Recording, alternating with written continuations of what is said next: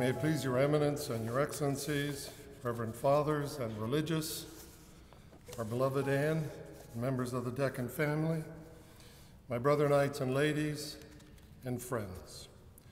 The best tribute to Virgil Dechant can be found in the 25th chapter of the Gospel of St. Matthew. Well done, good and faithful servant. And that is how I will always remember Virgil, a good and faithful Catholic man, husband, and father, a man who touched the lives of millions, a man who by hard work and example helped show millions more the light of faith. Many of us have known great men over the years, but Virgil stands out. He brought together the ability and vision to lead with a concern for those utterly forgotten. For Virgil, loving God and neighbor was not an abstraction. They were a rule of life that he lived concretely every day. It is hard to encapsulate 9 decades of life in just a few minutes. It is even harder when those 9 decades were lived by Virgil Dechant. What he accomplished was a testament to a life lived faithfully, to a great return on the talents that God gave him, and to what we mean when we say faith in action. I would like to focus on just a few aspects of his legacy.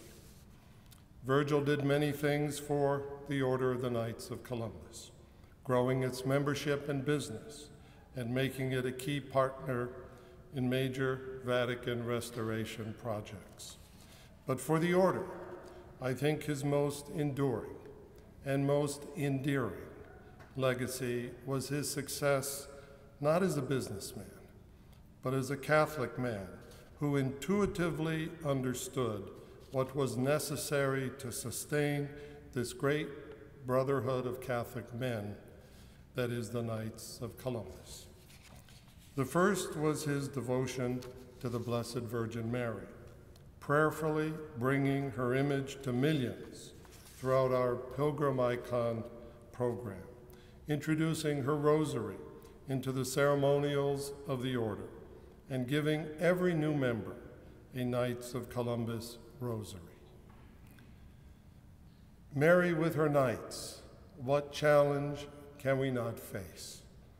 These words inspired a generation of knights, especially those committed to defending human life before birth. The second is Virgil always remembered his studies at the Pontifical College Josephinum, and his time there marked him with a special reverence and respect for the Catholic priesthood. There was no more heartfelt expression of his leadership as a layman in our church and his devotion to its sacraments than the phrase, "in solidarity with our priests." And third was a change that is taken for granted today, but at the time was quite revolutionary. His work to shift the Knights of Columbus from a too inward-looking men's organization to one focused increasingly on strengthening Catholic marriages and family life.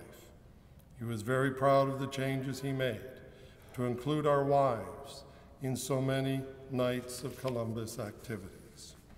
Virgil understood a profound truth.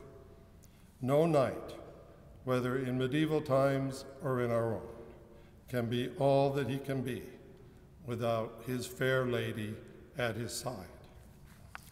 So when I have been asked about women joining the Knights of Columbus, I always wanted to say, would you please look at Virgil and Anne and how they are together? Do you not see that asking Anne to become a member would actually be a step back? That was the example that Virgil and Anne set.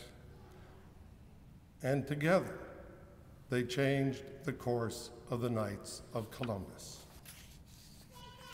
For Virgil, like Father McGivney before him, it was all about family, He cared deeply for his own family, for the family of the Knights of Columbus, for the Catholic family, and for the human family. There are so many corporate accomplishments of which Virgil was rightly proud.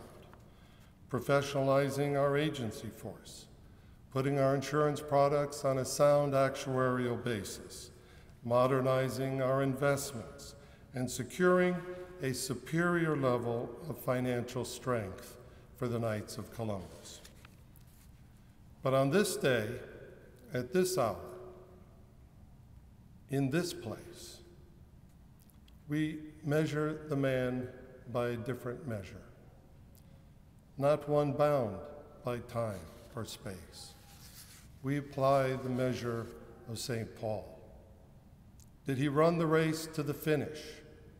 Did he fight the good fight? Did he keep the faith? In Virgil, we saw a man with courage to defend those with no protector. We saw a man with compassion for the poor and the suffering. And we saw a man that was true to those to whom he had pledged faithfulness or to those who had been entrusted to his care.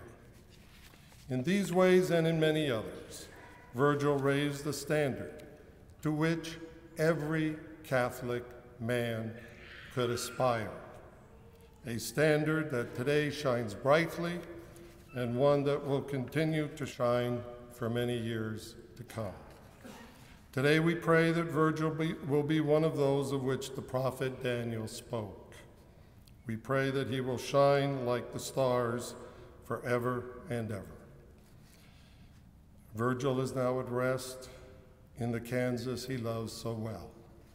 But may we be forgiven if for a moment we think of Virgil as already enjoying a homecoming, being welcomed by friends who have gone before him, such as Count Enrico Galeazzi, Cardinal John O'Connor, Mother Teresa,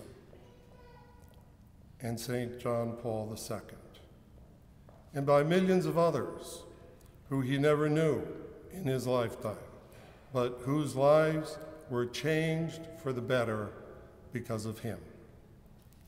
O Lord, grant Virgil, who did so much for so many, eternal rest in you.